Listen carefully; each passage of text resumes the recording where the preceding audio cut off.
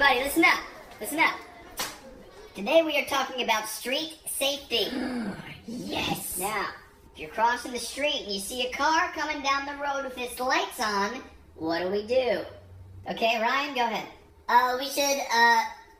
We should stop moving in the middle of the road. Wow. No, that is literally the exact opposite of what you're supposed to do.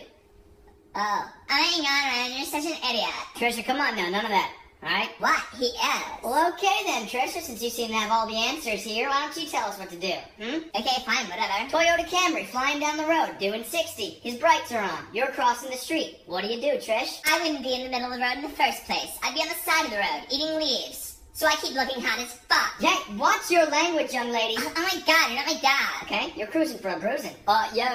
In her defense, Mr. Reynolds, have you ever seen her eat leaves? Because she does look super hot when she does that. I can't say that I've had the privilege, Chad, but thank you for your contribution. Yeah, for sure, no problem. Thanks for always having my back, babe. I love you. I love you so much, babe. Hey, lovebirds, cut the crap. Listen up.